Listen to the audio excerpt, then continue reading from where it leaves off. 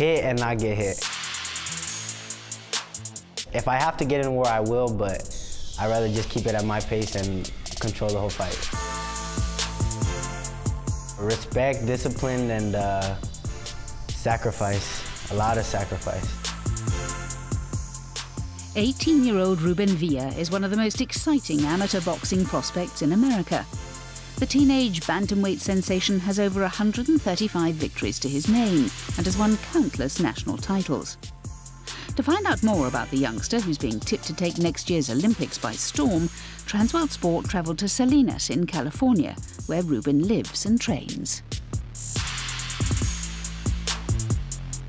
My family, my dad and my grandpa are big boxing fans, and when I was 5, my dad took me to the boxing gym for my birthday and just moved up from there.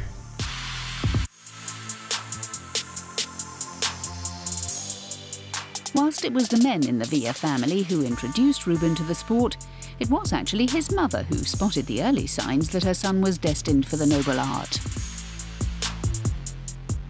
There's a baby picture of him. His hands are up to his face like this, you know, like he was ready already, I feel. You know, those hands were the gift of something special. I don't know why they were there. Every baby's hands are either here or here, and his were to his face, and I just feel that was his gift. He was already letting it know that those hands were special. Ruben began fighting as an amateur at the age of 8, and he proved a natural at the sport. The southpaw fighter's career has been overseen by trainer Rudy Puga.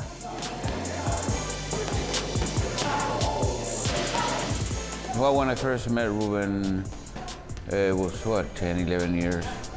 It was at the recreation center here in Salinas. And, you know, it's like any other young kid going to the gym, wanted to try boxing. You know, you looked at it and it's like, well, let's see what happens. I mean, the kids change their mind every day, so you know, you didn't know if he was gonna stay or not, but after his first fight, I figured, well, hey, the kid wants it. He's got talent, and he wants this. Salinas is a small city 100 miles south of San Francisco. It's known as the salad bowl of America due to the fact that 80% of the nation's lettuce is grown here. It was also the hometown of writer John Steinbeck, who based several of his novels here, including his most famous work, Of Mice and Men. Like most West Coast cities, gangs are a problem, especially after dark.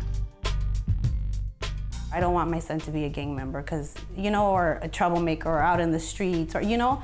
So I've always said, I feel like my husband saved my son's life and my son saved my husband and his uncle's lives because they're all involved with it now. You know what I'm saying? So, I mean, I wouldn't change anything. And this was the, see this frame right here? Ruben has 4 sisters, and the Villas are a close-knit family who are fiercely proud of their Mexican roots. But what is he gonna do? Now he's retired and he goes to our gym and he paints. They've looked on with pride as Ruben has established himself as the #1 ranked amateur bantamweight boxer in the United States. Despite his fierce reputation in the ring, outside it he has a somewhat softer side. He's crazy, he's a brat. I always say he's the princess. I have 4 daughters and 1 son, but he's the main princess in the house. Like I told you, they're very spoiled and needy. Boxers are very spoiled and needy, from massages to, you know, haircuts and their boxing equipment, and for you name it, they need it. From eating healthy, he's the queen of the house. It may be something of a cliche, but nevertheless it still rings true that boxing is responsible for saving many a young man's life. Saving them from a world of crime and other negative influences. And that has certainly been the case for Ruben. He chose the right path, even though some, like you say, his family members, you know, they've gone through bad times, and he chose in the right way. And, you know, I myself, you know, never been involved with none of that, and I always try to give them my best advice. Stay away from all that. Ruben and Rudy have a close relationship that has proved hugely successful. When he first started boxing, Ruben was christened Dracula by Rudy because of his missing front teeth. It's a nickname that has stuck over the years. I tell him, when I was young, I would have kicked his ass. Of course you're gonna bump heads, or I'm not gonna agree with what they tell me, but that's my coach, him and my dad. They want what's best for me, and I'm gonna listen to them, even if I don't like what they're telling me. So far in his career, the highlight has been winning back-to-back Golden Gloves championships. Having dominated the domestic scene for years, the next step is to take his talents onto the world stage, and Ruben sees the 2016 Rio Olympics as the perfect opportunity to do so. He knows that as a Mexican-American, he has a proud ring tradition to uphold. I'm pretty sure it means big for me and my people. I have a lot of respect for the Mexican people, and hopefully I could make them happy by bringing any medal or even making the team. I'm pretty sure they'd still be proud of me, and a big support from the Mexican people here in Salinas and California. Surprisingly, the United States has not won a men's boxing gold medal at the Olympics since 2004, when Andre Ward took the light heavyweight title. Ruben hopes to emulate the achievements of another US Olympic champ, and one with Mexican ancestry, Oscar de la Hoya.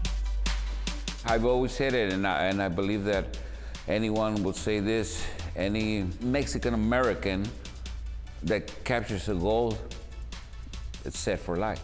The last American that got the gold was Ward. The last Mexican-American was De La Hoya, and that was back in '92. So at this point, USA, we just won a gold, but being a Mexican-American heritage, it's just gonna make the win a little bit more sweeter, and financially it'll be a lot for that athlete. So we can't come back without gold. We can't, it's not acceptable. Despite his tender years, Ruben has already taken on the role of elder statesman in his local boxing community, with a group of talented pre-teens seeking to emulate his achievements in the amateur game.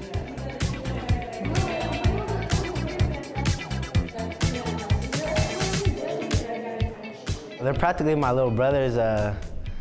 I'm pretty sure I look up to them as much as they look up to me. I respect them because I know how hard it is for young athletes or young boxers while they start their amateur career, and I'm pretty sure they're next. If they just put in the work like I did and stay with the strong team that we have, they will be next, and you'll be hearing from them. Adopting the mantra of hard work, dedication from his idol Floyd Mayweather, Ruben is more than willing to put in the hard graft in order to reap the rewards. He possesses a piercing jab, smart footwork, and astonishing hand speed. Coupled with this is his calm and focused demeanour in the ring.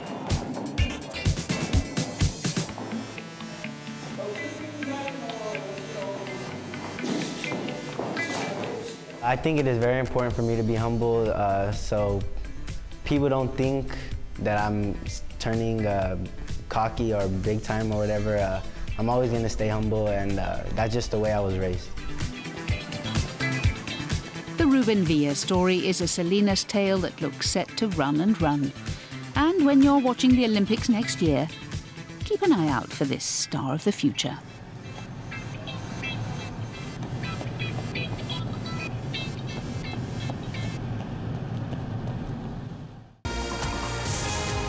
Subscribe now to our YouTube channel for the very best of Trans World Sports.